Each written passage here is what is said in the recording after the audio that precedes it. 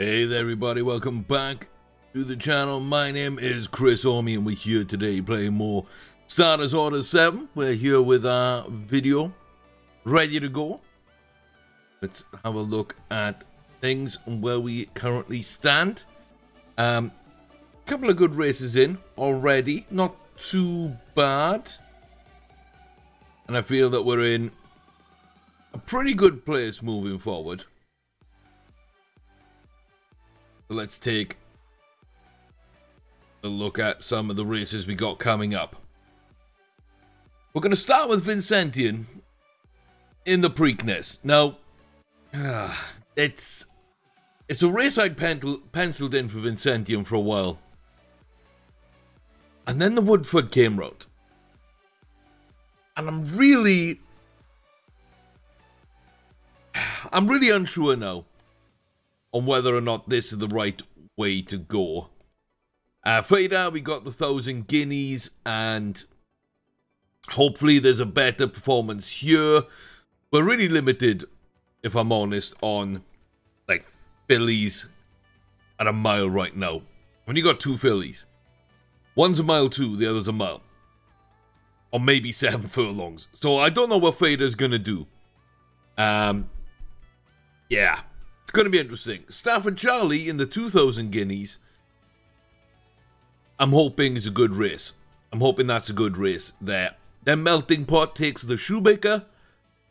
I almost put Melting Pot in the 2,000 to get another Triple Crown race. But again, if we're spreading, we're spreading. That's just the way it is. I've got the Diane for Zigrala. And then the Queen's Plate coming up as well. And we'll see what 2-year-old races come up as well. But this is basically the meat of the racing schedule. Is sort of May through September. Where a lot of those 3-year-old races will be found. And where a lot of those big Triple Crown races and important races will be too. There's early meetings, there's end of season meetings. But it's all about this middle part of the season that we're coming into. Breeding, going really well. We got Spartan Soul with Dreamer's Stare right now. Martial Prophet still waiting to be bred with. So, yeah. We're about to find out exactly how good a couple of our horses are. Like I say, the first one up is Vincentian, who unfortunately it looks like is a little lazy right now. Smiling Applause sweating badly. Hysteria Lane and Weissenblut looks a little agitated, as does Maidford. Going Home is favourite and is tipped. And I can see why. I can, but I think we should be rated higher. We do have a higher actual handicap winning rating. We do have a little bit better form. Neither's amazing, but ours is better. Neither's bad, but ours is better. So, okay. Okay. We've tried a mile 1, and it hasn't quite worked there for us. So we'll add on the extra half a furlong. See, in the Preakness Stakes, can Vincentian come up big? We're off to a decent start. We're in behind Witch's Hat and Always Dixie. Going Home alongside us on the outside. Then back to Maidford, who leads out the rest of the field, which does include Wisteria Lane, Weissenblut, and Skint. Big Talk. We know those horses. We know they can run. We're in around the turn on the outside of Going Home. And we are, in fact, possibly going home early here. We're inside the final 2, down to 1.5. Witch's Hat on the inside. Here comes Going Home. What a drive from them. It'll be 3 abreast here by the final furlong marker. Dolly Cough Drop from deep. But inside the final furlong, Vincentian kicks out and pushes to about a length in the lead. Going Home, Witch's Hat, 2nd and 3rd. Dolly Cough Drop coming up there. Just outside the top 4 with a good late run.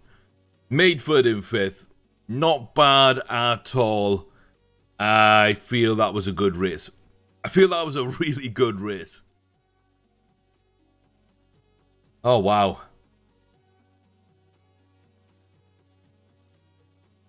Yeah, going home is a good runner.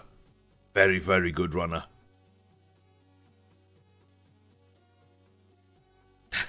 Wow. Wow. Okay. So Maidfoot actually picks up 4th and 5th. Going home with 2nd places. Not going to go for the Belmont. But we win. We win well. We ran okay. And in a competitive field. That brings up questions over, for me, why on a good track, which that was a good track, and the ground suiting us perfectly, trip suiting perfectly,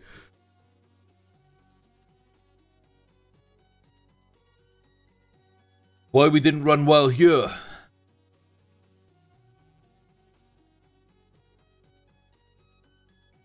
Okay, questions. Big questions, but maybe just one of those races, maybe just wasn't our day. I'm really not sure. I'm really not sure. Okay. New market for the 2,000 guineas and the 1,000 guineas. Oomph is Australian. A British field, ungraded, really. Unknown. Most of them not raced in a long time. I'd expect them not to be the fittest. And we will be parading the best. We will be the only horse tipped. We will be the favourite. We're the form horse. We're the best horse. We are the top rated horse. So, I think this lines up well. I do think this lines up well. Stafford Charlie has a very good chance at coming through this and winning the 2,000 guineas at Newmarket. But you've got to run it to find out. Here we go.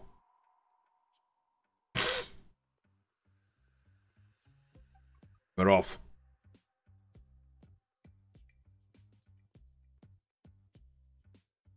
Go. Finally able to change the camera. Bit of a slow start from us. We're going to stick to this back group. We've got, what's this, number 6. King in Waiting on the outside. Then Purple Fair, Persian Peril. The 2 greys in bluish silks. Behind Oomph, the Australian. We're coming up now with Manard. Wow. Okay. Quite a few horses made a move and we didn't. This worries me. Down to 2 furlongs. Stafford Charlie is kind of dead in the water here. It would take an almighty finish that we haven't seen from him yet. And we're not going to see, I don't think, today. Final half a furlong. My problem is Field of Dream is just edging us out. 0.2, 0.1, are we just getting up? Dusky Bob. Held on the inside. Field of Dream down the outside. And Stafford Charlie. That poor start. I would say that poor start really did cost us the race.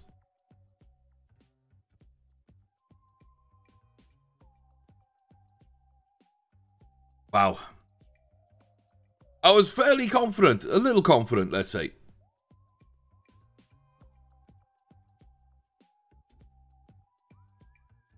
Okay,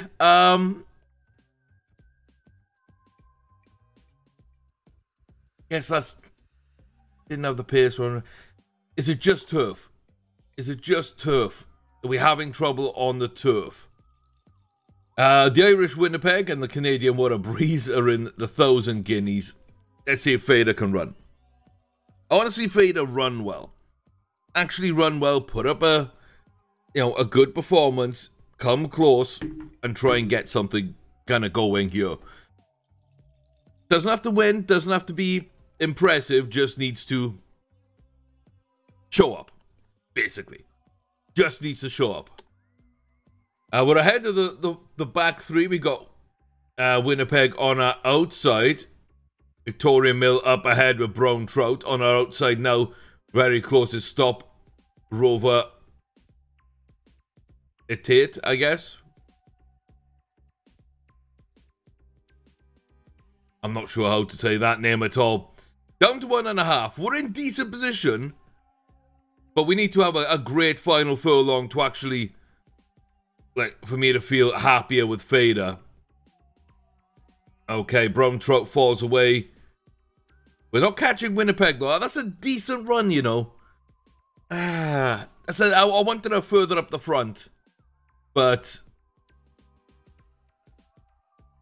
I guess that's decent. Okay, we don't take the 2,000 or the 1,000. Ha.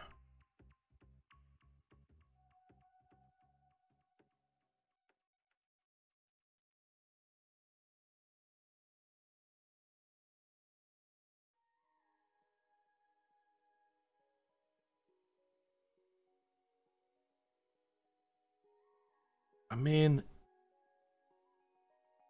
I don't know why. I don't know why. I'm really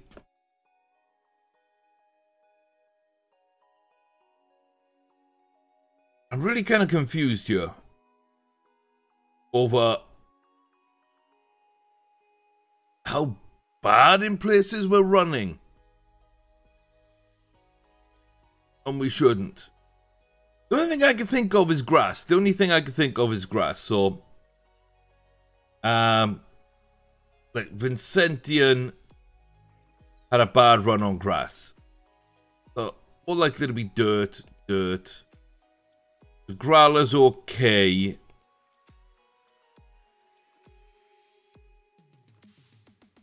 That's the answer, okay. Carabgal. So,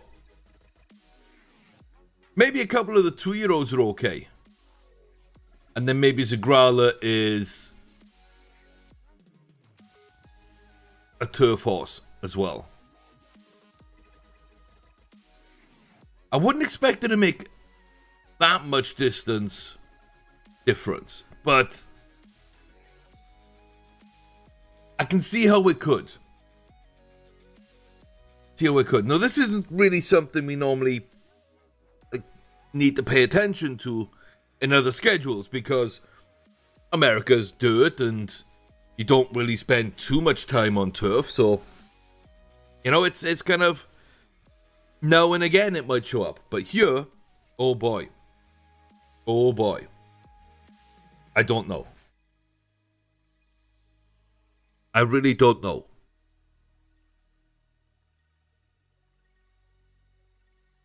See what we can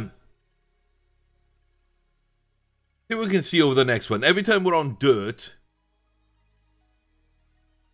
we'll compare those races by the same horses as their turf performances. So here I think was distance. And we get up and we win. And then we missed the break. A mile as well. We needed a mile 1. What am I doing? Why? Oh my god, I can't believe I even did that. So we missed the break and that. Plus we're on turf. Yeah, okay. That makes more sense now. That race makes sense. And this one could just be a turf issue.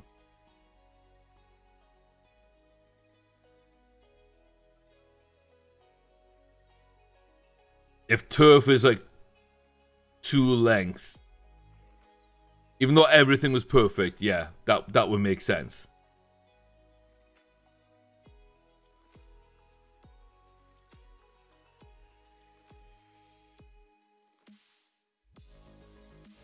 We won on turf. And maybe that's a bad field. And we've got so many foreign races and turf races. Fader ran on, but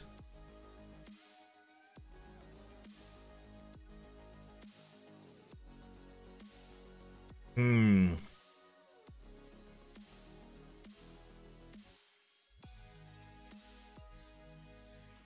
sure Melting Pot didn't like turf. And Melting Pot's winning. Is that just Melting Pot being super high quality, perhaps? We're 2 lengths back there, which could put us in contention. We win that, and we could have won that by big. We won that by big, missing the break on turf, despite not liking to run on turf. Maybe Melting Pot is just that good of a horse. I mean, it kind of looks that way. And 100% speed as well. We'll see how they do on dirt. If they win big on dirt, then I guess running on turf might make a big impact. And maybe I'll really need to pay far greater attention. This is a learning curve for me as well. So apologies if I seem a little bit out of it right now. There's a lot going through my mind I'm trying to figure out as we go. And the new recording software, I can't pause in the middle of recording. I've got to stop the recording and start it back up. So yeah, we need to figure that problem out as well. I really want a good, free, simple to use, but has some good tools that I'm used to using for my videos in a video recorder / editor, all in one program. And I'm yet to find one. And I'm not going to pay the big money for the upgraded version of the old one I had on the old PC because ain't got that kind of money. Yeah. I'm having to do all my thinking on screen. So this isn't new for me, but it would be new for you, perhaps, seeing this. Okay.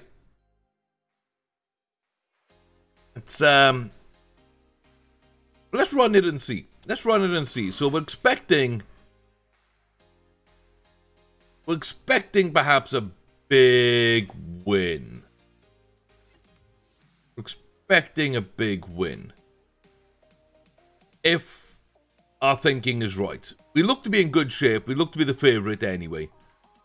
It's a decent field, but nobody amazing right now. So let's see. Is our theory correct, and are we going to win this by a big margin? I guess the start will also play into it, but it looks like we got a good start on the outside.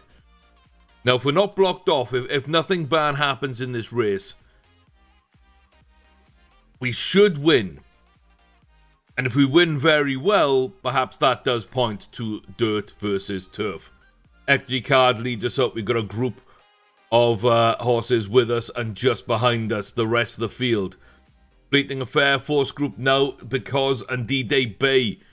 Everybody coming up into the last furlong. We're not clear. We're in 4th place. We're starting to make a move, but Equity Card is so far out front. Duvessa's injured and gone at the back. Equity Card is failing. We come through. It's about a length.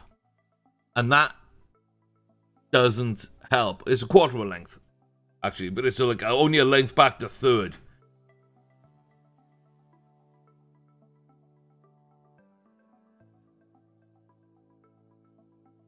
Ah. So is it dirt and turf? Because this horse doesn't like turf, but won by 6 on turf. And now we can't even get half a length on dirt. And not in an amazing field. A decent field, but not an amazing field.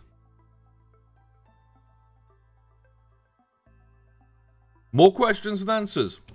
More questions than answers. We'll keep thinking about it and figuring out where we can go with that. Get our final horse bred. And let's go back to a horse we know can, should, and hopefully will win. The Prix de Dion Longines. Chantilly. First and only race I think we've got on the Chantilly racecourse in France. Everything else I believe is in Longchamp. Highest rated best horse, top horse. Evans favourite. By far tip, rating well, ready to go. Looking a little lean. Weizenbrut's back again, looks in a little agitated. Ladybird Blaze across with us as well. And then some unraced and are poorly performing in its only race, domestic horses. 1 mile, 2 furlongs, 110 yards. The Prix de Dion Longines at Chantilly Racecourse. Class 1, Grade 1 for 3-year-olds upon the turf. Eiffel Tower in the background. And we're off, up and running here on the course. We're up into second behind Pondicherry, the only French horse to have run so far. Weizenblut on the inside, Shimsham outside it, then out to Ladywell Blaze. At the back, She's a Character and Code of Ethics, 2 of the 3 unraced French horses. We all seem to be holding position. We're going round the outside here, setting up for the turn. 4 furlongs from home. Weizenblut now getting clear with Ladywell Blaze. The Americans are second, third and fourth, chasing down Pondicherry. The unraced French horses are some distance in the rear. 2 furlongs from home now. We're about a length and a half to 2 lengths back on Pondicherry. We look to be biding our time. Down now then to the final furlong. Here comes Weizenblut. Here comes Ladywell Blaze, and here goes Zigrala as the crowd look on. Zigrala goes clear, half a furlong from home. About 2 length lead, maybe a little more on Weizenblut. Back to Ladywell Blaze. So 1, 2, 3 for the Americans. But it's a big, big win there for Zigrala. Yeah, she runs well. She runs well on all distances, all kinds of turf, dirt, surfaces, does not matter.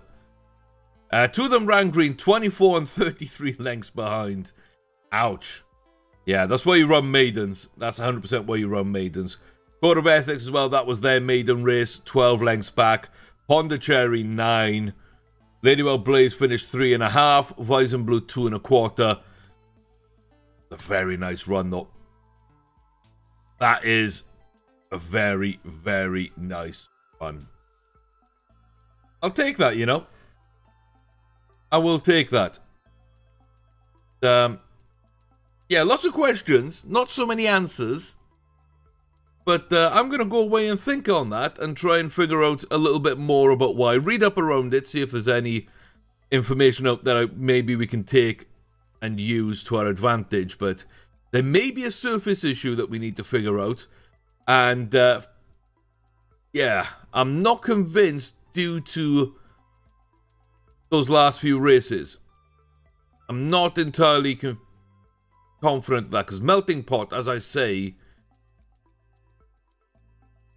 likely be suited to a dirt surface.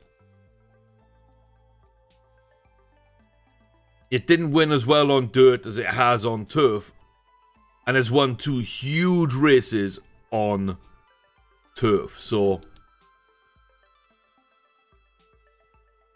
and not even with a full surface adaptability. So, yeah, let me know what you think. Comment section down below. While you're there, smash the like button. Subscribe if you haven't. Check the description for a link to the Discord as well as the Patreon. And I will see you back here next time for more fun and games. Hopefully more answers than questions. And a few more big wins. We're going to try and find something there for Melting Pot, some 2-year-old races, and then get back with these guys. Starting with Fader. I'm hoping she starts winning races. Been a difficult season, but we persevere, and I'll see you next time. Till then, take care.